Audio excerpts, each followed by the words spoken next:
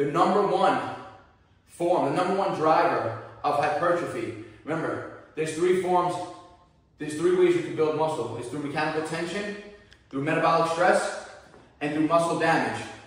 Mechanical tension refers to the load lifted. So, me going from 205 3 weeks ago to 220 now, that's an increase in mechanical tension. That's the number one way to put muscle on. You get stronger, your body has no reason, no other reason but to put more muscle on, right? That's how it has to adapt. You have metabolic stress. That's a lot of reps, right? That's pumping the blood in the muscle, sarcoplasmic hypertrophy.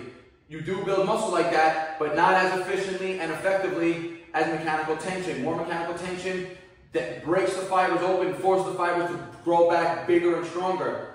Muscle damage, metabolic stress, it's just an increase of metabolites in the muscle, swelling of the muscle has to grow that way.